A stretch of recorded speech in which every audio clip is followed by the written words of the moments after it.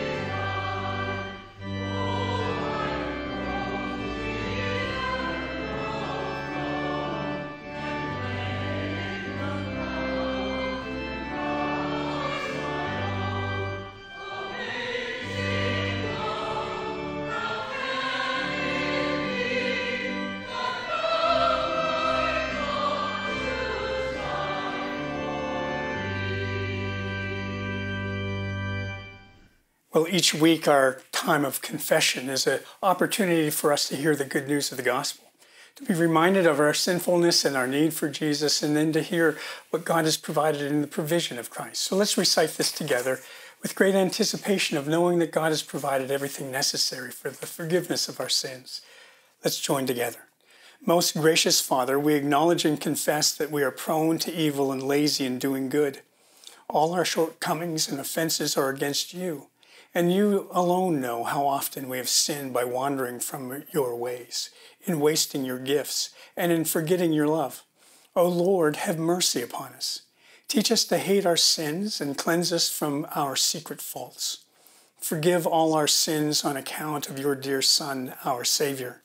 Send your purifying grace into our hearts, that we might live in your light and walk according to the commandments of Jesus Christ, our Lord. So here's the hope that we get to hold on to from Micah chapter 7.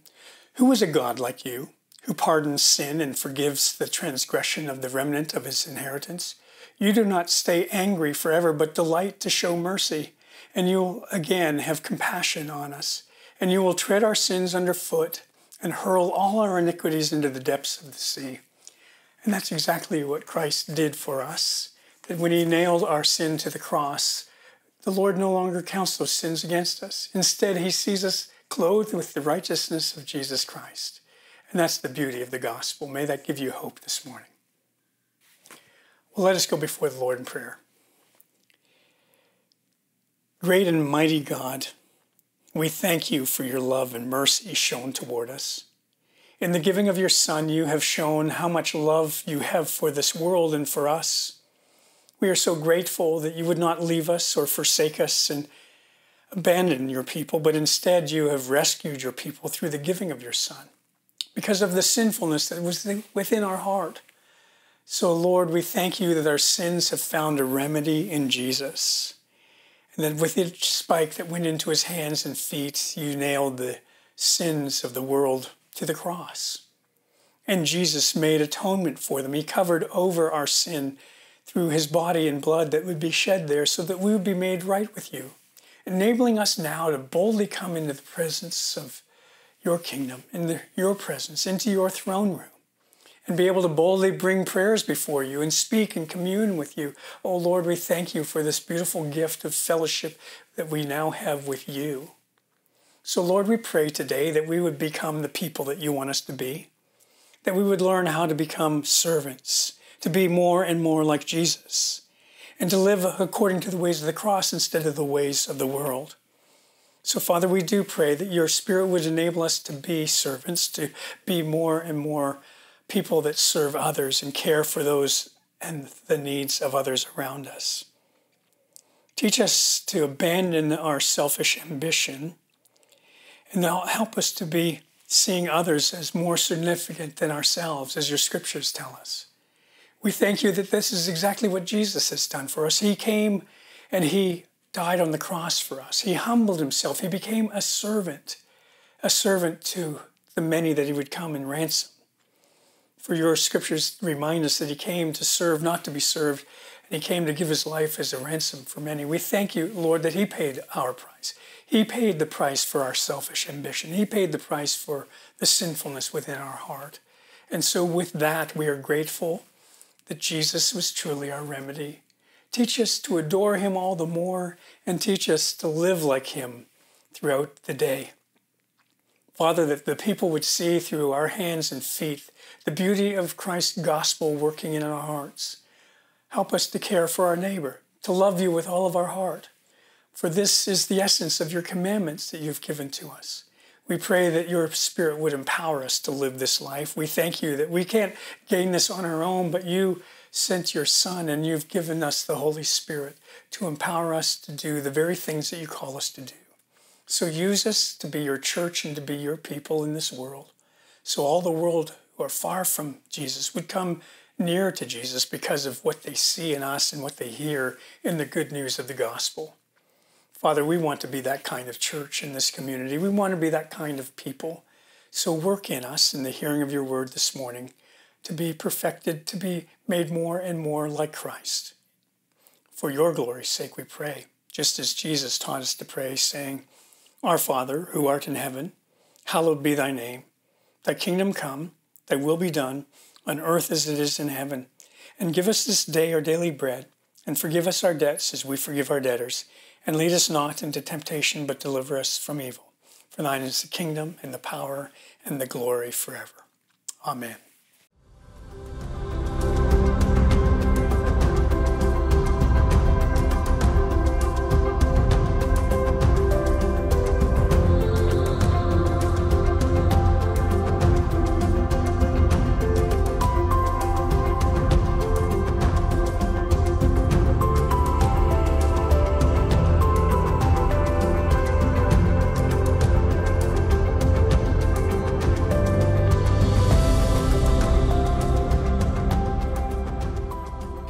We've called this series Contagious Faith because we're building it off the book by Mark Middleberg. We'd love for you to maybe pick one up in the lobby. We have a few of those there. I believe they're on the back table today. I can't remember what the price is, but we'd love for you, if you don't have one, to be able to get a copy today. Because we want to learn about what kind of style we have been given by God in order to share Christ with other people. We want to learn how to be effective in doing so. And so last week I was reading an article about a cruise ship, and you're well aware of many of the problems that cruise ships are having these days with the way that infectious diseases can spread on them. And I read an article about a cruise ship that had 3,000 people on it, and they had stopped in a port, and someone got sick, and then many on the ship were sick. They weren't able to stop in any port because the disease was cholera. They stopped in a port in Africa, and then it spread like wildfire on the ship. And in the past year, 188,000 people have gotten cholera because of how infectious it is. Now, we want to use that illustration to remind us that that's exactly what God does with his church. He makes us to be a contagious church, a contagious and infectious people, that we share our faith with others, and it blossoms and blooms. And Jesus told the parable about the mustard seed, and he said, my kingdom is like that. It's very small, but it's going to expand to great size. And we look at the kingdom of God today, and we see that billions of people have come to Christ because people shared it with one another. They were infectious with their faith. And that's why some of you are sitting here today, because someone in your past, maybe in your family's past, maybe with your parents or somebody else, but you're sitting here today because someone was bold enough to share Christ with you, and you became a follower of Jesus. And God desires us to continue that work, to continue on that mission, to tell others about him. Because we learned last week that Jesus came into this world to seek and to save the lost. That was his mission. It tells us what kind of God we have. We have a missionary God that wants us to go and tell, and he sends us there. In Matthew chapter 28, we read it last week, to be reminded that we are a people that are to go and make disciples. It's the mission of Cornerstone. It's the mission of every church.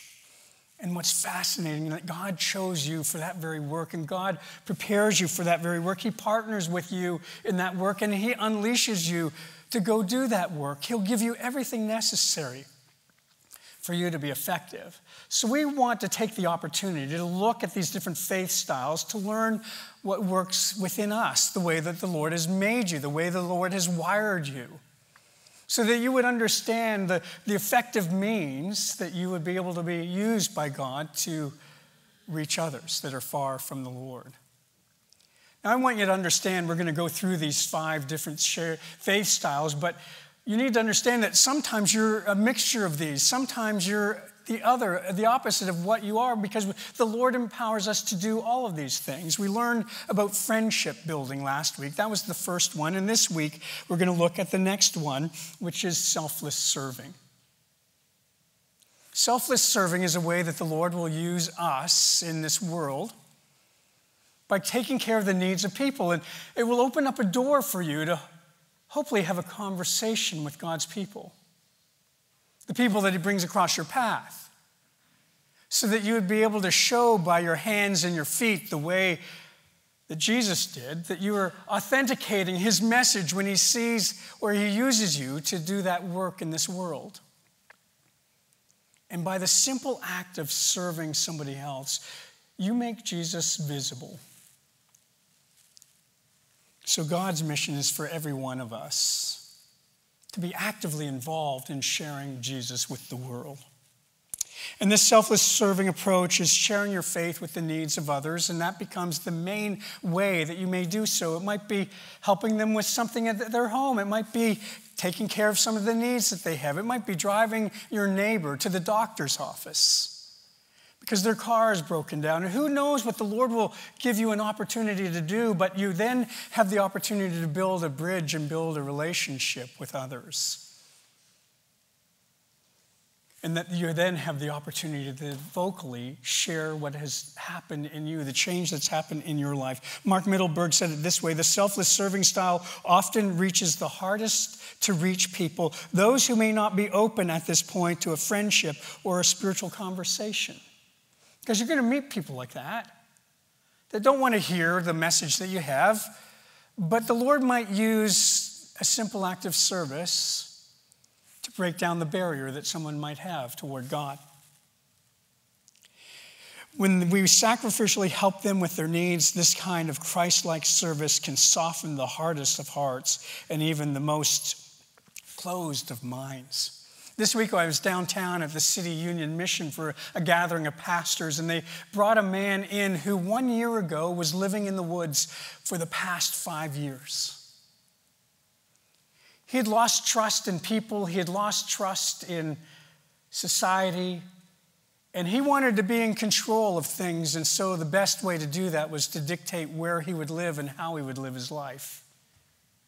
And you might have said that he was there because of poor choices or the things like that. But we need to understand that there's things behind what cause people to be homeless. And it's not just the bad choices that you might think that they've made. There might be something in their past that is an enormous problem for them that causes them to end up being in this kind of situation. And because City Union Mission finds that their mission is to serve others, and especially to serve those who are homeless, someone went out to that encampment and spent time helping him. And it began by doing little acts of service, bringing some food, bringing some water, and they were able to build a relationship with this man. And over several months, they invited him to come to the shelter. There to be able to find a place when it was cold, where it was very desperate in the middle of 16-degree weather that we hate. But he was able to come and find people who were serving him and wanted to help him in his time of need. And they invited him in, and then they invited him to some classes to help him get on his feet again. And then they began to share Jesus with him. And this past Tuesday morning, I was able to hear his testimony. And he showed a video where he took us back to his encampment and showed us, this is where I lived for 5 years. And it was in the midst of brush, in the midst of debris. And now he has a job, which City Union Mission enabled him to have and helped him get it, helped prepare him to be able to do the interview, to be able to get the job, to get him on his feet. And now he has housing. And now today he serves at City Union Mission to help others that are homeless. And he goes out to other encampments and he said, look, I was right there. I know exactly what you've been through. But look at what happened to me, and it was all because of selfless serving, of people giving up of their time and patience and the hard work of building a relationship in hard situations. And that becomes a story for us to be inspired and encouraged by. But today I want to take you into a passage. I want you to jump into a passage that teaches us the beauty of selfless service. So if you have your Bibles with you, I'd love for you to turn to Mark chapter 10. It's found in verse 35. You're probably familiar with this passage and with this story. It goes like this. And James and John, who were some of the apostles, they were the sons of Zebedee, that was their father, who came up to him and said to him, "Teacher, we want you to do for us whatever we ask of you." Now, that's a pretty bold statement to ask Jesus, don't you think? And you begin to sort of see what's in the heart of these two disciples. And he said to them, "What do you want me to do for you?" And they said to him, "Grant us to sit one at your right and one at your left in your glory." And Jesus said to them, "You do not know what you're asking. Are you able to drink the cup that I drink?" And that cup is a reference to the wrath of God that Jesus would bear on the cross. Or are you to be baptized with the baptism with which I'm baptized? And the word baptism there is representing the great flood. It refers back to the time of Noah and the flood and the wrath of God that came through the submersion into water. Are you able to withstand that? Are you able to walk through that? Jesus asked them. And they said, "Yes, Lord, we are able." And Jesus said to them, "The cup that I drink, you will drink. And with the baptism with which I am baptized, you will be baptized as well." And he was pointing to the fact that one day they would experience what it means to carry the cross of Christ, that they would go to their death being a follower of Jesus and be martyred for their faith. And he goes on to say this, "But to sit at the right hand or at my left is not mine to grant, but it is for those for whom it was prepared." And when the 10 heard it, that's the other disciples that were there, they began to be indignant with James and John. And Jesus called them to him, and he said to them, "You know that those who are considered rulers of the Gentiles lord it over them, and their great ones exercise authority over them, but it shall not be so among you. But whoever would be great among you must be your servant. And whoever would be first among you must be a slave to all." And Jesus uses the word deacon that we get from that, to be a slave and to be a servant. "For even the Son of Man came not to be served, but to serve and to give his life for a ransom for many." So let's unpack this story for a moment. James and John sort of represent, they epitomize the way of the world. They epitomize the thinking that's in our world today about us and what we desire for ourselves. They represent the selfishness, the selfish heart.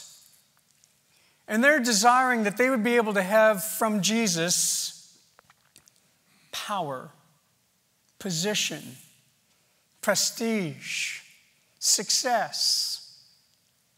This is the way the world operates. That's the way the world thinks, but it also comes into the church as well. And here are James and John, apostles, followers of Jesus, and they still have this mindset. The worldliness is so evident in the way they speak and what they ask of Jesus. And Jesus tells this story for us to see. And Mark wants to use this story for us to understand what kind of people we should be. And he wants us to see clearly that we shouldn't have the attitude that James and John have in their heart. And the ambition that they have, the drive that they have for glory and power is contrasted with the way of Jesus, the way of the cross that he's going to unfold for everyone who was sitting there. And so the worldliness jumps out of the story. And it shows us the kind of world that we live in that's hungry for this kind of power and this kind of position, and we will do everything possible to have it. It's common to see people use their coworkers to get a better position in their job. My daughters are beginning to work, and they're getting the opportunity to see what kind of work environment that they have, and they're seeing people say things about others so that they would be able to get the position And so they've witnessed what it's like and how difficult it can be in the workplace because selfishness reigns there. Oh, it's common to use people to wiggle in with the in crowds. So you might form a relationship with someone because they might give you access to something that you don't have, and that's the sole purpose for the relationship. And how common it is for us to use people to get a better position in our community or whatever civic organization may be a part of. And it's common for the world to scheme, to find a better way to make their life better for themselves. Selfishness reigns in the world, and that's what was pouring out of the heart of James and John. And we see their self-centered demands contrasted with the type of life that Jesus says that we should follow after. John Calvin, when he was writing a commentary on this passage of Scripture, said this, that their ambition was a bright mirror of human vanity. Isn't that beautiful? A bright mirror of human vanity. Remember, we've said that the Word of God is like a mirror to us. And so as we read this story, we should allow it to expose our hearts. Do we have the ambition and the selfish desires that James and John have? Because it can be right here in God's church, just as much as it is in the world. But Jesus said, not so for you, not so for my people. And so the mind of Christ was far from James and John. Think about all the time, all the stories, all the things that they were able to see Jesus do, and here's what they want out of the first priorities: give us the best place. And some have often said that the disciples got mad at them because they wanted to be the first to ask it themselves. Because we have that ability to have this selfish ambition within our lives.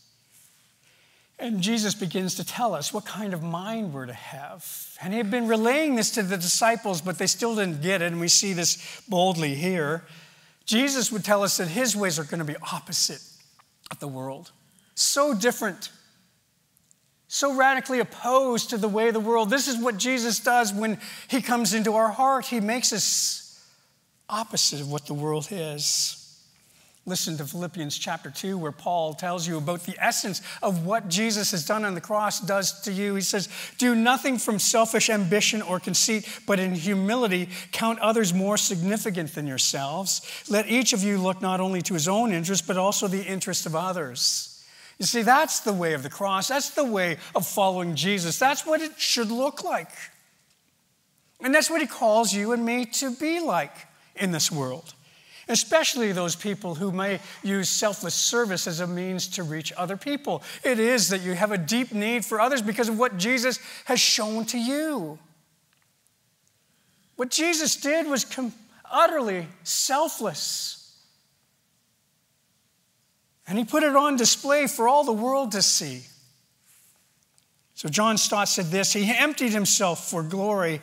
He humbled himself to serve. He never thought about himself or about his own honor. And he's referring to Jesus here. He gave himself without reserve to the needy and the neglectful. He risked his reputation by fraternizing with the dishonorable. His whole obsession was the glory of God and the good of human beings. And in order to promote those things, he was willing to go even to the shame and humiliation of the cross. Not honor, but dishonor. Not ambition, but sacrifice. Mark the life of Jesus, and he calls us to follow him, to look just like him, to sound like him, and through our hands and feet to display him.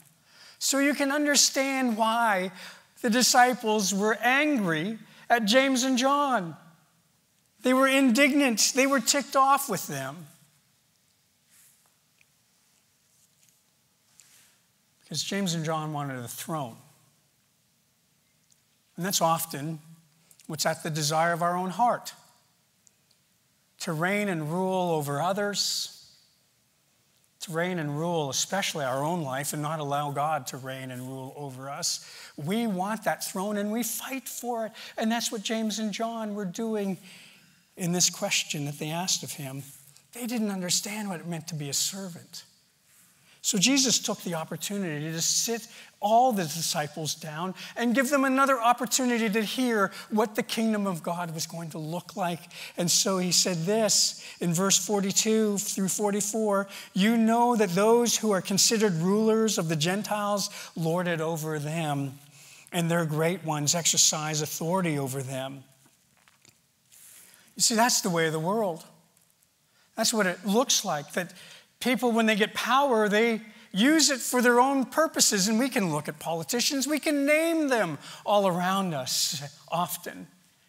You know the politicians that truly are servants, and you also know the politicians that are those that are there for themselves. And we can see it so easily.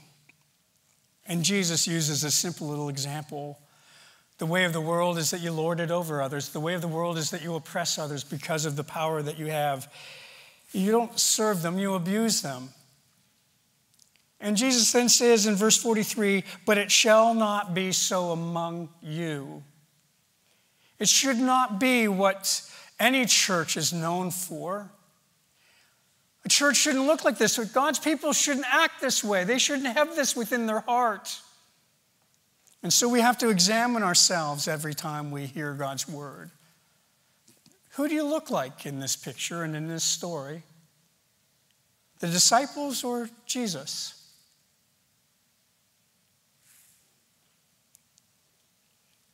But whoever would be great among you must be your servants, and whoever would be first among you must be slave to all. See, that's what the kingdom of God looks like.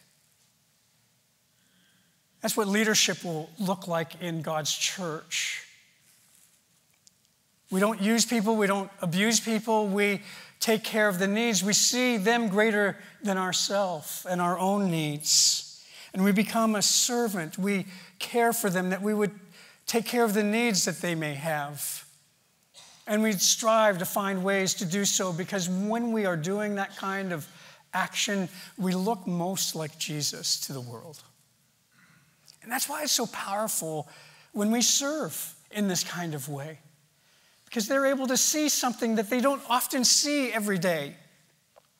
And the world takes notice when somebody is humble and somebody is a servant. And I'm sure you could name some people that were in your workplace that you could say, "I remember that person and how much they served our workplace, how much they served me."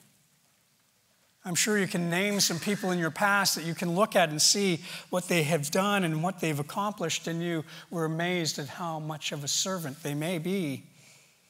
And Jesus called us to serve others. And so whoever would be first among you must be a slave to all. Do you remember when Jesus was asked by one of the scribes? They were people who knew the Word of God the best. They were the theologians who spent all the time scribing the Bible onto parchments and being able to teach it on to others. They would pass it orally, and they would make sure that it was written down succinctly and perfectly and pass it along to others. And they came to Jesus and they said, "Jesus, what is the greatest of all the commandments?" Sometimes they asked him that question to trap him, but this scribe asks him this, and this is the answer that Jesus gave. It's in Mark chapter 12, a little bit later on in Mark's gospel. He said, "The most important is this: Hear, O Israel, the Lord our God, the Lord is one. And you shall love the Lord your God with all your heart and with all your soul and with all your mind and with all your strength. And the second of these commandments that we need to understand is you shall love your neighbor as yourself. There is no other commandment greater than these." And what Jesus did was summarize all of the laws that God had given. That encapsulated what they looked like. We're to love God and we're to love people and to serve them.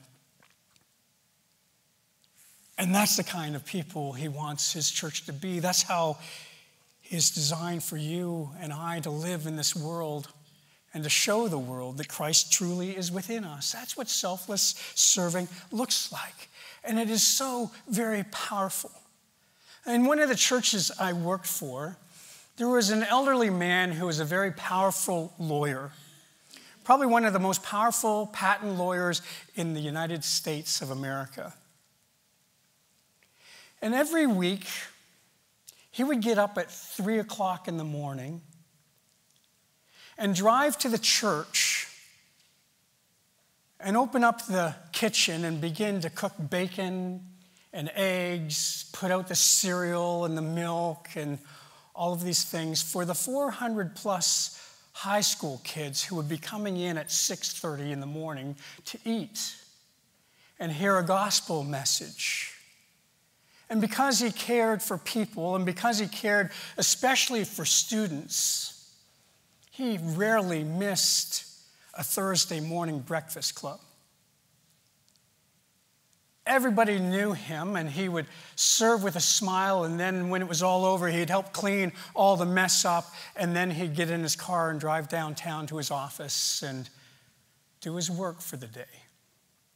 But because of his selfless serving that these kids saw, and knowing how powerful he was, they were amazed at why he would do such a thing. And so he began to invite people into his home because of the relationship that he made with these kids on Thursday morning. And he and his wife would host them in his house, and they would come over and they would eat and they would just hang out, and everyone would say, let's go to his house. His nickname was Coach K.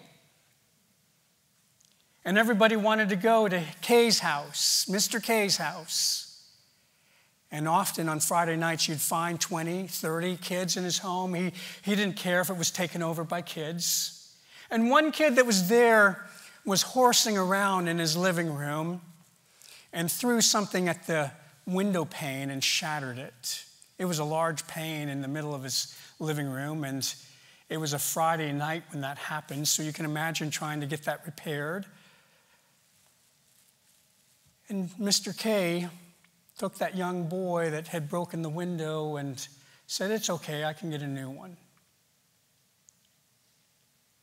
And because of the selfless serving that Mr. K had, he impacted that kid's life who later came to Christ, mostly because of what Mr. K did in front of him. And he became a youth pastor. And today, that guy's over 65 years old today, and he's still a youth pastor because of Mr. K. And Mr. K died a few years ago, and countless hundreds of kids showed up at his funeral that are now adults with their own children because they remember this selfless, caring act of Mr. K. What an impact we can have by selfless serving.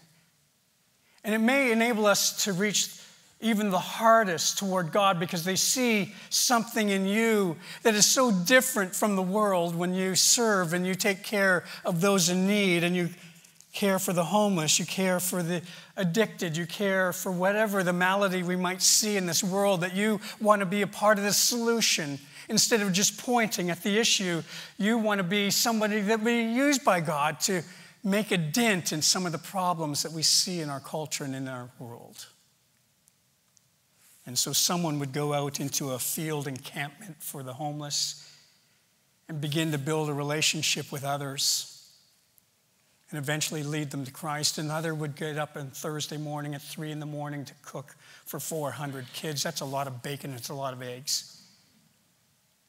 But to do it joyfully, because the love of Christ was in him, and it flowed out into the lives of all the students that were impacted, that sat and watched. You see, the world is far from God, but the Lord will use you to draw them through your service, through the way you will live your life before them.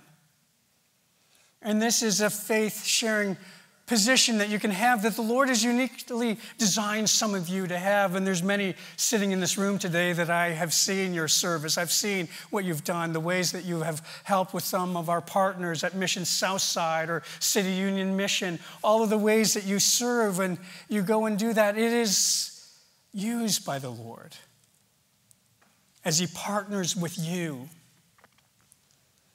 to reach those that are far from him. You see, humble service is a surprise to the world. Christ-likeness is so opposite of the way the world looks. And so the best way we can serve this world is being more like Jesus and looking like him and being a servant, for he said this in verse 45, "For even the Son of Man came not to be served, but to serve and to give his life as a ransom for many. One of the most beautiful passages in the Bible has been just read for us. You see, Jesus had all the power and the prestige and the position that you could ever imagine, but he willingly gave it all up so that you could have a relationship with God. He would come and die for you. He would come and take your place. He would take a lowly position that would be hanging on the cross. It was a great humiliation for God the Son to come and die for you and for your sin. And yet he did it in such a way that it changed the world. And these 12 apostles who once had selfish ambition began to be more like Jesus, and then their selfishness was eradicated by the power of the Spirit working in them, and they spent the rest of their lives serving people and sharing Christ with others so that the whole world would know who Jesus Christ is. And we sit today on the shoulders of the apostles, the 12 who were bold enough to continue on despite all of the trials and tribulations. And we sit here today on the backs of the apostles because Jesus Christ was their cornerstone. Oh, we've chosen the name of Cornerstone on purpose for you and me to understand our role, to point the world to see Jesus, who is the cornerstone and the foundation for everyone's life. And he surrendered his life to rescue the many. And he did that in you. And he calls you now to go and tell the story, to share it and do it through your hands and feet, or maybe by building a friendship with somebody who needs one. You see, these are the ways the Lord can use us to share our faith and make it contagious with the world, to be infectious, so that billions more will come to know Jesus Christ as Lord and Savior. John Stott said this: the symbol of Christian leadership is not the purple robe of the emperor, it is the coarse apron of a slave. It's not a throne, it's a basin of water for the washing of feet. And the gospel tells us that that's what Jesus did. He got down on the ground and he took a towel and he wiped and washed the disciples' feet as an act of service so that you would see the way of the kingdom. And so when you serve, wherever that may be, you're using water in a basin. And the Lord will use it in a powerful way and use you for that very purpose, to bring people who are far from the Lord to become near to him. Let's pray. Oh, Heavenly Father, we thank you that your word reminds us today of the way of the kingdom and how different it is from the way of the world. And so, Father, we thank you that you've called us out of the darkness, out of the ways of the world, and you've brought us into your kingdom to be your people in this world, for all to see Jesus in us. So we pray that your Spirit would move us in such a way today that we would be bold and confident in, as we go, to be your missionaries, to be your harvesters, to be your witness, to be your ambassador, and to continue to tell the story of Jesus Christ before the world. In Jesus' name we pray, amen. We want to look like you, Jesus.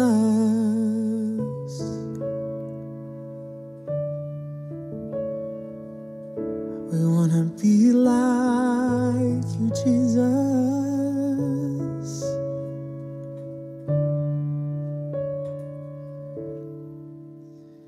And if more of you means less of me, take everything. Yes, all of you is all I need. Take everything. Lord, if more of you means less of me, take everything. Yes, all of you is all I need. Take everything, Lord.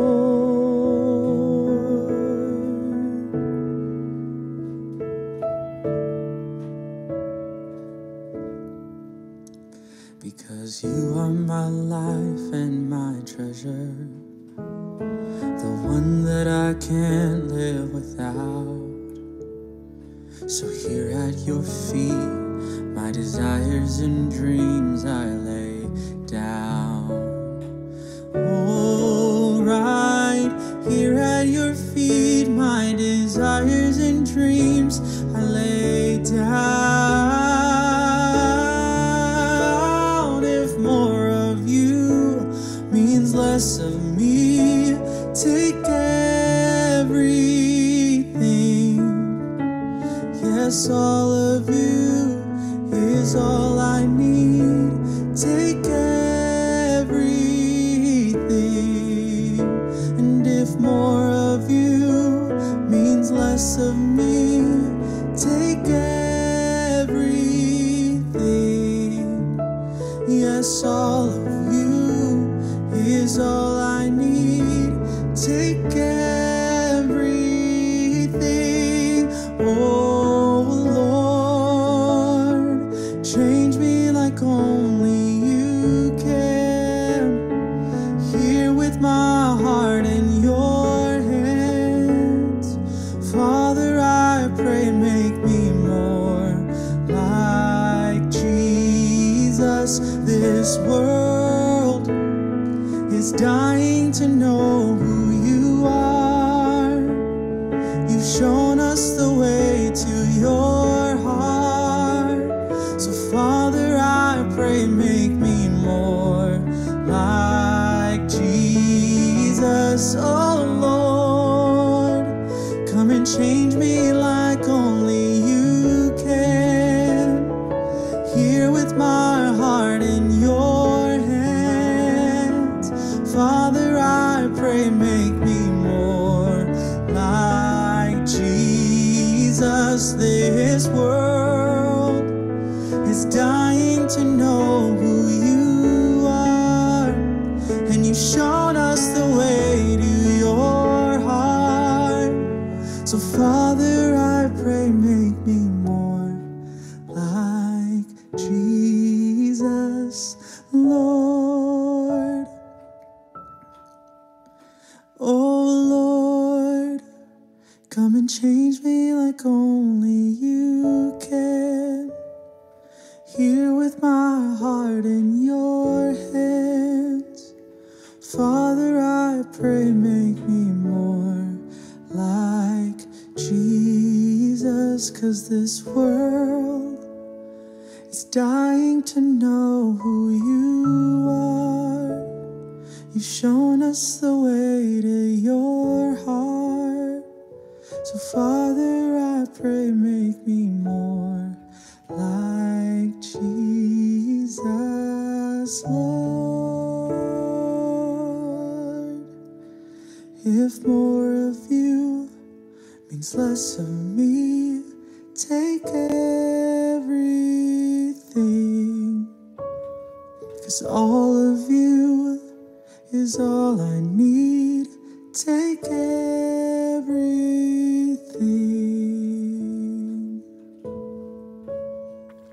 Now, as we depart together, we are reminded that God blesses us as we leave, as we go to be his people in this world.